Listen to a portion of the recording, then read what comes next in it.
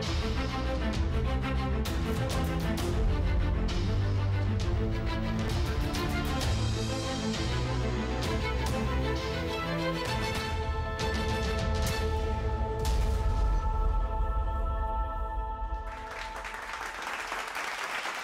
of what we'll be looking at today is going to be the cybersecurity implications for law firms.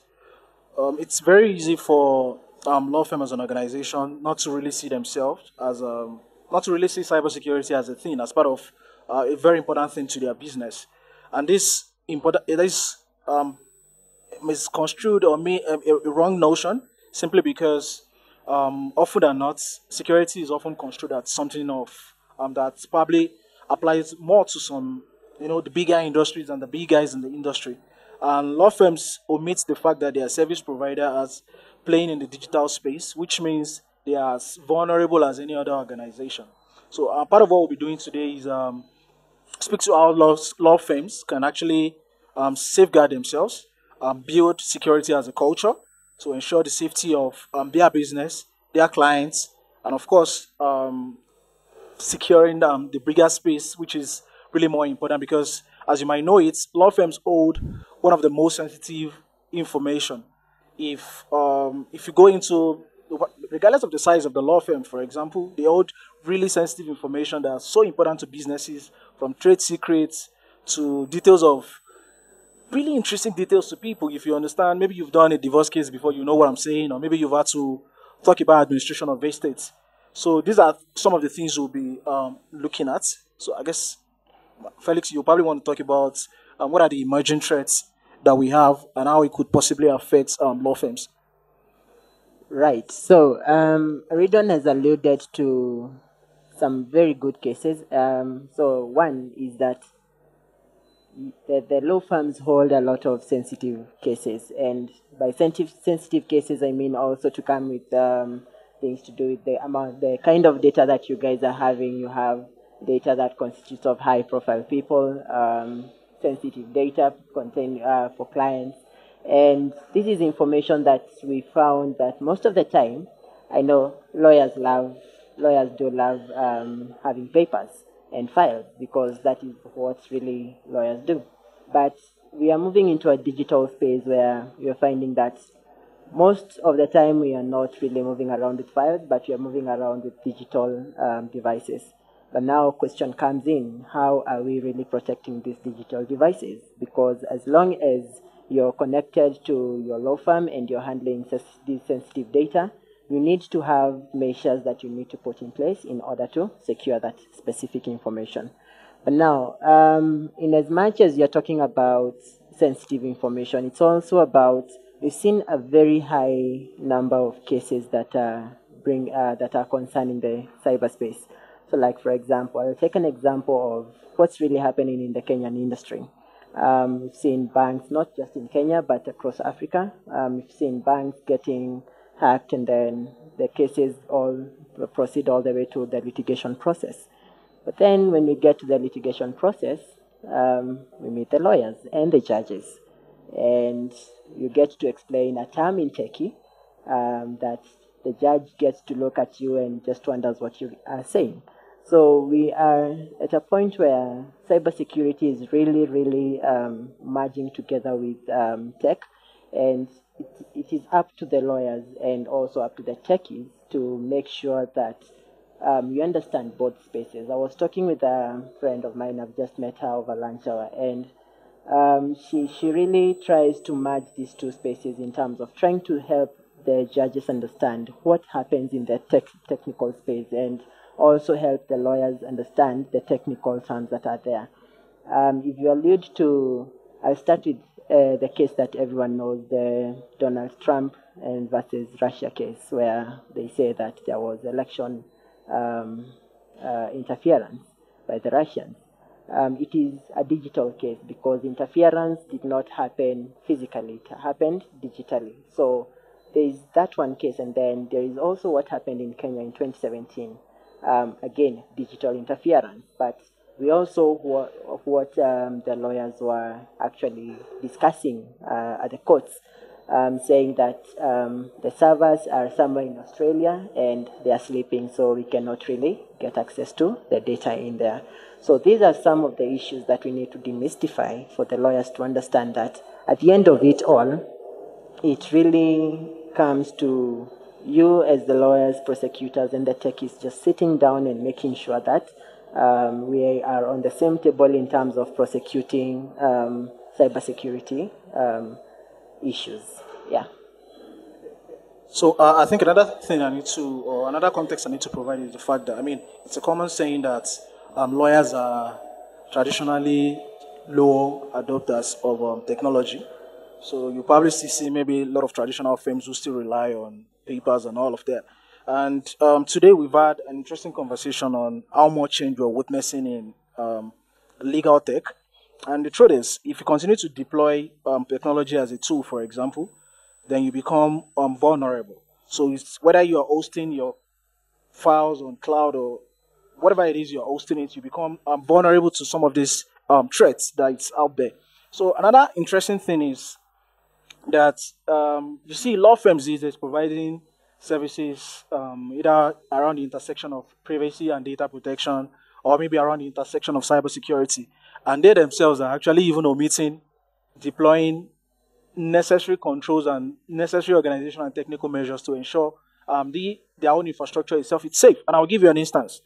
A couple of years ago, DLA Piper, one of the um, one of the one of the most popular global firms that we have, actually suffered an hack, which actually left them. They couldn't access any of what they had for a stretch of time, and that meant a lot for them financially.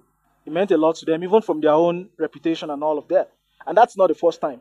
In the US, increasingly, if you probably just Google or just don't let me sound like I'm recommending a search engine, but if you just pull up any search engine and just law firms that have been hacked, you see number of cases of law firms who have been victims of a data breach. Also, I know we had to work on a particular case in Nigeria in 2018, where one of the big sized firm, I'm not going to mention the name, was actually suffered a data breach where they couldn't access any of their files. And these are things that have not just economic implication on the firm as an organization, it has also reputational implication. And for some of us, we live in a society where rumor mongering is a thing.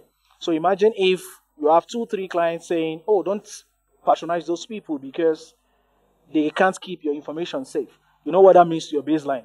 So when you start having that first client pull out, that second client pull out because they simply can't trust what you're doing with their information. You can't keep the information secure. And also, there is an erroneous belief where often than not, we try to see data breach from the perspective of maybe what we see in Hollywood movies, where you have this guy wearing a hoodie, where he's wearing the glasses, who's breaking into systems and breaking into infrastructures, trying to hack, you know. But in real life, it's not like that. So a data breach could be anything as simple as in a law firm trying to send a file to a client, a document to a client, a very sensitive one at that, and you send it to a wrong client. That's a data breach. If, for example, I meant to send an email to everyone in this room, and I'm supposed to do it via using the BCC feature, for example, and I use the CC feature, exposing the email of everyone else in this room. That's a data breach. So data breach could be something as simple as that. And that's why we need to be mindful as law firms, as organizations, whether you run a solo practice or whether you run or you're part of a big practice, where you need to train everyone. That your partner who thinks he's old, he needs to be aware because the risk is decentralized. It doesn't make excuse for anyone. So as organizations and as a law firm, we need to take this. It has to be some sort of hygiene, the way you probably have your fire drills, the way you have normal cycle of training. It should be part of even how you onboard new employees and all of that. I'm just putting it out there for us to understand the magnitude of the risk that we also have to contend with playing in the digital space. I mean, we can't continue to push back saying because we're law firms, we're not really so affected, or continue to think or sit in that comfortable place to think we're not part of everything that is happening. These are things that are happening. These are things that are affecting you. These are things that will have real life consequence on your clients. And this is another way to say it. As a law firm, if you ask for a client, let's say a corporate client or even an individual client, for example, within the data protection remit, you become a processor because simply means you are taking instruction from the client, who is the controller, telling you what to do with that personal data, for example. So By that, it simply means you're a vendor. And now, I don't know if in your experience, locally, maybe one will push you back to the audience, as maybe you work in a law firm where maybe you're trying to, especially after the GDPR came into force, where maybe you've had to sign addendum. Is there any lawyer here whose law firm has been asked to sign an addendum to conform with the GDPR, for example, for you to show you'll be complying with the data protection regulation in Europe? Does anyone have that kind of experience here? So because you're simply a vendor and putting an addendum in whatever existing retainer that you have, for example, is part of the controller making sure they are putting necessary measures in place such that when anything goes wrong, and especially if it comes from your side, we know how to designate responsibility and obligations. So, Michael, quickly before we take it back to the audience to take some questions, very quickly, what are the things that you think, or what are the practices you think law firms can do to make them secure? What are the organizations and technical measures they can put in place to make sure they can keep their business running and also safeguard the interest of their clients? Just to answer what Ridwan has said, and also to add on, there are a couple of things that he has mentioned that has really sparkled a question in me, because I remember for the hospitals, they have to comply to a certain compliance that needs them to be able to protect data, right? For a tech firm, like even if it is a telecom, they have to comply to a certain regulation for them to be able to handle data. But my question is, do we have a regulation that says for lawyers that this is what you need to comply to for you to be able to handle cases? Because in as much as you're saying, like for example, the government wanted to collect information, the Huduma number issue for Kenya, and we are all on our figs going around saying that we don't have a data protection regulation, and we are given that. So in as much as we are putting to task the organizations and different governments that are tasked to make sure that our data is safe, we should also put in place as law firms, as